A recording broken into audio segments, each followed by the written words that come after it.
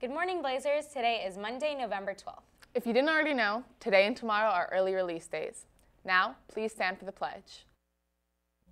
Please stand for the pledge. I pledge allegiance to the flag of the United States of America and to the republic for which it stands, one nation, under God, indivisible, with liberty and justice for all. Welcome to InfoFlow. I'm Alana. And I'm Caroline. In the news, new satellite technology has revealed that there are several lost continents under Antarctica. Make sure to submit announcements about upcoming events important to you and information about your clubs. Make sure to include contact info so people can get back to you. Don't forget to specify the location and times with all of your announcements. Please turn in your National English Honor Society applications to room 218 by November 16th. Email mbhsenglishhonorsociety@gmail.com with any questions. The deadline is closed, Blazers. Now, let's take a look at student activism in our school.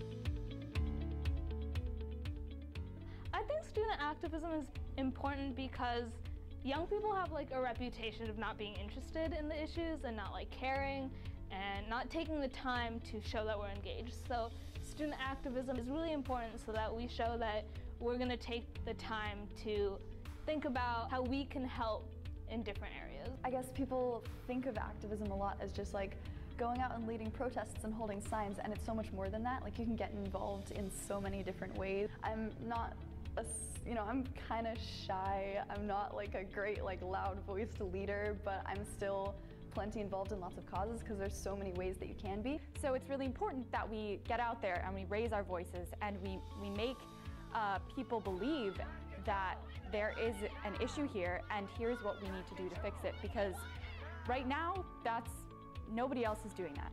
There's a quote, I think by Alice Walker. She said that activism is the rent I pay to live on this planet, which was something that kind of hit me. I was like, whoa, she's right. We have been given a gift in this country to be able to use our voices for the betterment of society, and it is something that's extremely important to use. Join clubs that sound really interesting to them. There are a ton of clubs at Blair that do a lot of different issues, there's No Labels, there's Green Club, there's Girl Up, and there's One Blair, and there's also SJ. So you can join any of those and they'll all help you in getting involved in Blair projects. Every single person has a voice, and every single person has the power and the ability to use their voice to change the world. It's basically just doing what you can with your capabilities as a person to make the world a better place. And I think everyone should do at least a little bit of it.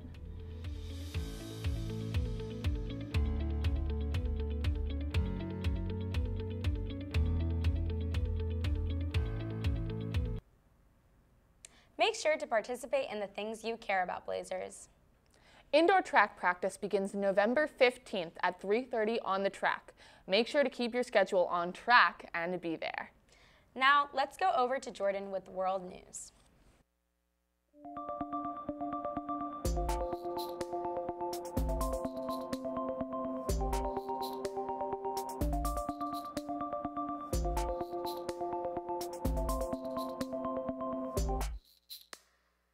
Good morning, I'm your host Jordan, and this is World News.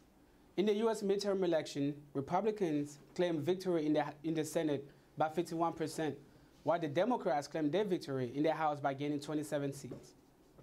Greece is in the process of separating church from state, and the government paid to over 10,000 priests as civil servants, but instead paying them as clergies. India now holds the world's tallest statue, known as the Statue of Unity, honoring Sardar Patel. It is about twice the size of Statue of Liberty. Bolivia is leading Latin America into clean energy, as the government has passed a law introducing the second largest photovoltaic solar plant carried out in Bolivia. It can generate enough energy to support about 300,000 people. Through the U.S. midterm election, Rashida Tlaib and Ilhan Omar became the first Middle Eastern and Muslim woman to be voted into Congress. Thank you for watching World News. I'm your host, Jordan, and I'll see you next time. Thanks, Jordan. Girls basketball tryouts start this Thursday, November 15th at 3:30 p.m. Make sure that you have submitted the online registration and turned in your doctor's physical to Ms. Boulay. If you have any other questions, please see Ms. Ferguson in room 341 before school or during lunch. Are you interested in public health and helping others? Do you want to become aware of diseases and health issues? Well, you should go join Red Cross Club in room 345 on November 15th from 3:20 to 4:15. Register for winter sports, Blazers. The deadline is tomorrow, November 13th. And that's all for today's show, but tune in tomorrow for more. Check out our website, bnconline.net, to submit announcements, and follow us on Twitter at bncblair and on Instagram at bnc.infoflow. Have a moderate Monday, enjoying your extra 2 hours. Gobble till you wobble, Blazers.